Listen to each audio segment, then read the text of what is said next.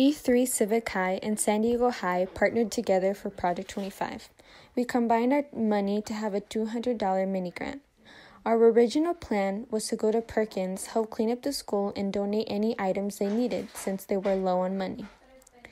But due to COVID-19, we had to find an alternative option.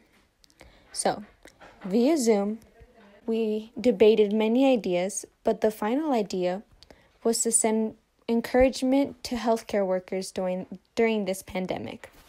We want to share love, hope, and encouragement. So, to do this, we bought posters and markers and started to make posters. Each student made one poster.